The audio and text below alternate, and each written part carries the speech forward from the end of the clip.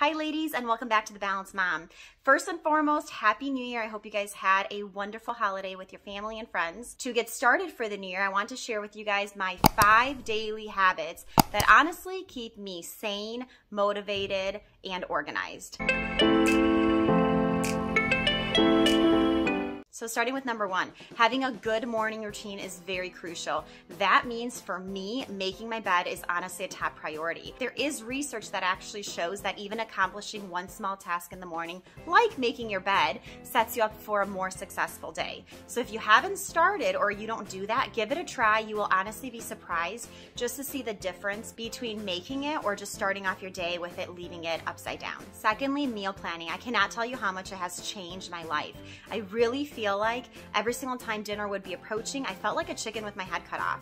I wouldn't really know what I'm making. I would think, oh, I'll just make some chicken something. And then I'm like, oh, but it's frozen. Okay, I'll just quickly try to defrost it. It was overwhelming and I always felt like I was unprepared. So to tackle that, I started meal planning on and off, and then I did it inconsistently where I would do it a few days a week and then some days I would skip it. And I'm telling you, it's better to have a few days that are meal planned than not have it at all. You'll notice that even on those few days, even if you try it 3 days a week, you'll notice those days are so much smoother and easier to tackle. By the time dinner comes and everybody's like, hey, what's for dinner? You have it all set. You already know what you're making and you defrosted what you needed to defrost it, and you're totally ready to tackle dinner without being overwhelmed or running around trying to think of what in the world you're gonna make. Possibly even with a crying child around. I'm telling you, it is so much easier. So if you haven't tried it and you're not convinced, let me just challenge you to start off with 1 or 2 days. Like pick 2 days, maybe Tuesday and Thursday, and decide here's what I'm gonna make Tuesday and then here's what I'm gonna make Thursday. You'll see a huge difference on those 2 days. Third, this is something that again has just helped me personally.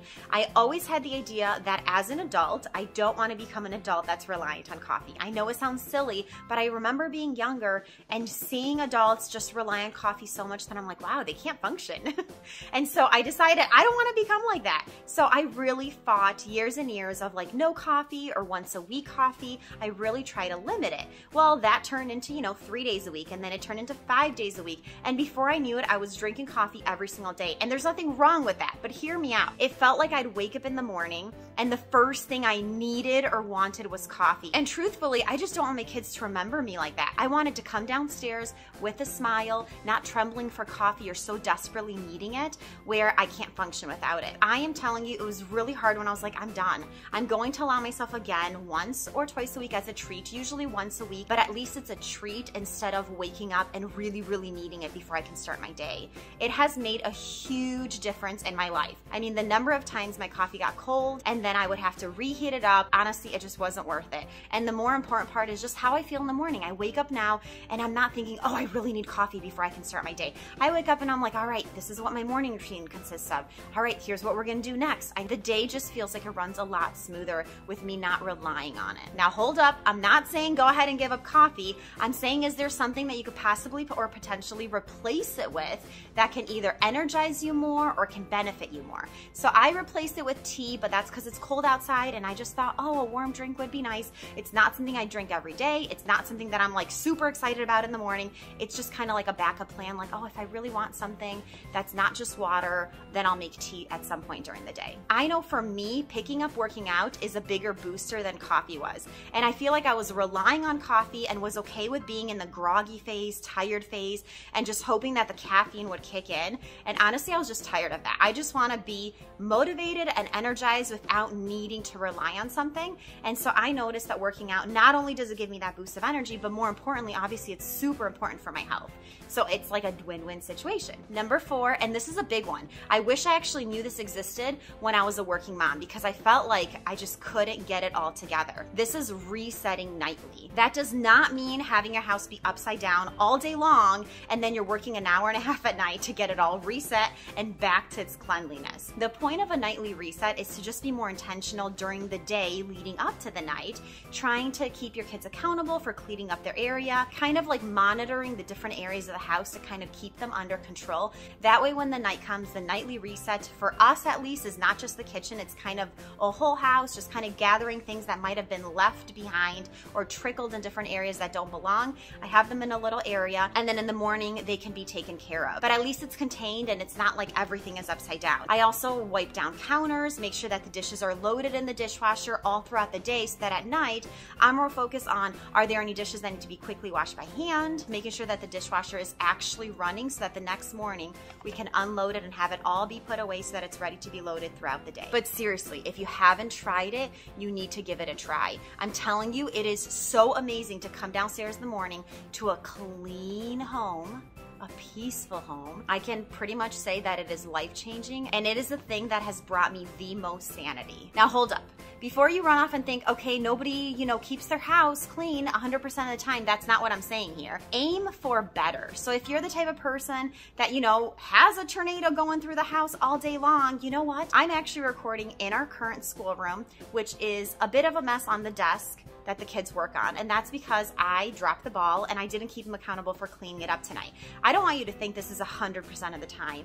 Aim for 95% and you will see a huge change in your home. So I'm not going around and screaming at everyone to get everything done every single second of the day. But the point is, if you have a system in place, it runs so much smoother. So yes, I did not ask them to clean up their table tonight, but it's just something that most nights it is cleaned, and I do ask them to make sure that it's cleaned. And so it's the same thing with the kitchen. Are there any times where my kitchen is upside down or the counters are not wiped? Of course. I don't even think I wiped the dining room table tonight, and that's okay though. At first, it doesn't even look like it's not wiped, so it doesn't have to be wiped.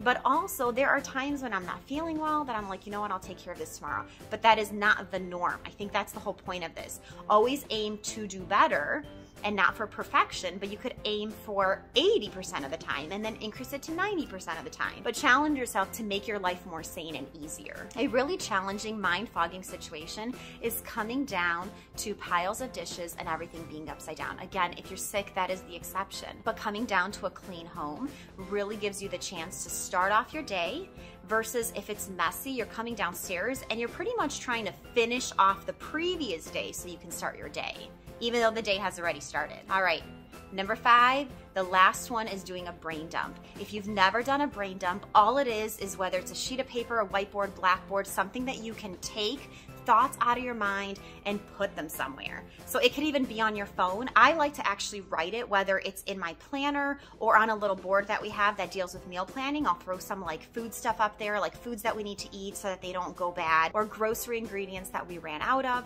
All of it goes up there. And then anything else that I possibly need to do, like maybe I need to do a return or take care of something, or maybe the kids ask me to order something that they need. All of that is part of my brain dump. And the reason I do that is, I'm sure everybody has been guilty of this, where you're like, oh, I think I had something to do, but I don't know what it was. And that often happens because we have so many things going in our minds at once, and we're trying to manage so many things that oftentimes I think it's like a computer overload. Think about when you're opening a bunch of programs in a computer and it really slows down and it's like not working well. I feel like that's what our brains do. There's so much information coming at us, and then we're like, ooh, what's the other thing that I needed to do? I can't remember. So what a brain dump does is you're taking anything that you remember. I usually like to do that at night.